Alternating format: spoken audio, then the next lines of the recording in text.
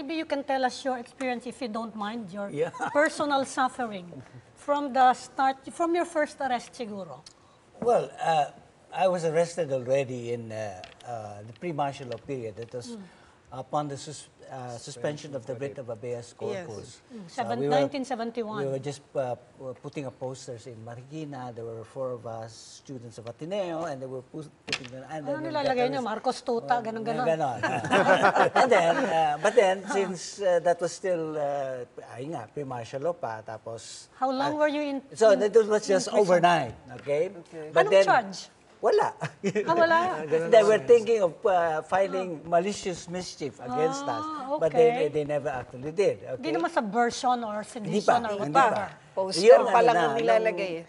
Nung martial law na, so that was February 1973, that was my first arrest. Okay?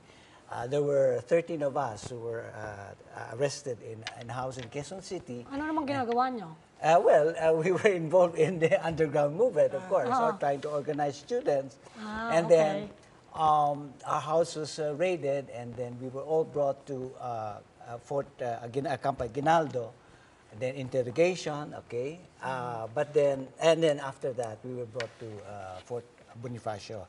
Okay, I was put in EPIL Reception Center. That was how it was called. It was supposed to be a, you know, well, a model type of detention center. Oh, what is a model detention center? They even call it reception center. But then even it's supposed to be, okay, you're allowed to visit, visits, then you have relatively better conditions than in other places, in other parts of the archipelago. The food was okay. So, swerte pa kayo nung lagay na yun, But even then, we were, then the conditions slowly deteriorated. Sira-sira na yung mga sa kubeta, mga ganon. And then, after that, yung pagkain, it also in the meantime, you were charged with what? Nothing. Wala pa rin. That was 1 year.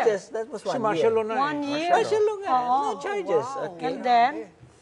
And then? The third time that I was arrested, that was already in Cebu. Okay? What year was this? 76. Okay. And then I was talking with some students in Colegio de San Jose Recoletos, and then suddenly there were 2 agents of MSU who picked me up and then blindfolded me, and then I didn't know where I was MSU brought. is what?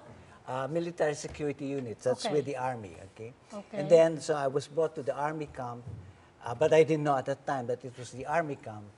And then they were asking me, I was very new in Cebu. In fact, I had not been there for 1 month. So I didn't know how to speak Cebuano, and I didn't know too many people.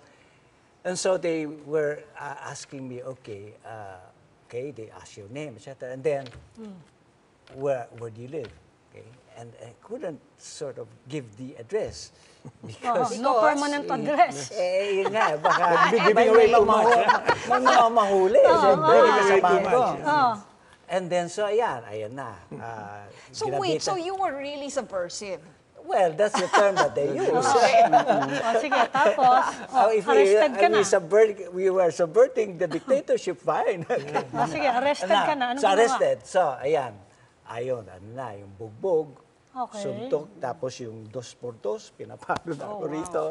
Tapos yung sinisipa, tapos may electric shock sa You were stripped naked. And then I was stripped naked, and then blindfolded. So that hindi ko makita, supposed to be yung sino yung bumubog sa akin. Pero ang pinaka-masakit nun was yung inuuntog yung sa pader. Wow. Hindi yung electrocution. Hindi pa, kasi yung sa iba, ang ginagamitan, yung iniikot sa tapos ginaganon. Pero yung sa akin, yung sa sa ginaganon lang. Kasi sabi nila, kung ididikit, baka magkaroon ng permanent na So, yun, ganon. So yan, tuloy-tuloy yun ng mga, then kakausapin ako, hot and cold no? Parang after nung kakausapin, hindi ka na sana magsasapat ng ganito, kung magsasalita ka lang. Anong hinihingi nila sa inyo? Address Umamin. Address. Address. Okay. Mas grabe pa yung sa iba, pero sa akin, ayun. Mas grabe talaga. Ito, tapos nung alas 2 ng umaga, ayun na, nag-isipan ko ng gumawa na lang ng So, naalala ko yung pangalan ng isang street sa Jerusalem. Tapos nag-invento na lang ako ng address, ng number. Tapos sinabayan ko ng iyak. Yung bang parang nag-breakdown na daw ako. But was that real or Hindi. you were just laughing? They did not. Parang I hate to betray my comrades. They did not pick up. Hindi, tapos They did not pick up the wrong people. Hindi naman. Ang ginawa nila, sinurveillance nila yung lugar. Okay? And then after that, binalikan ako after 2 days, sabi, Naku, lagot. sabi gano'n sa akin, na, ano yung binigay mo sa amin? Ano yun? Opisina Fake ng news. dentista, sabi ko.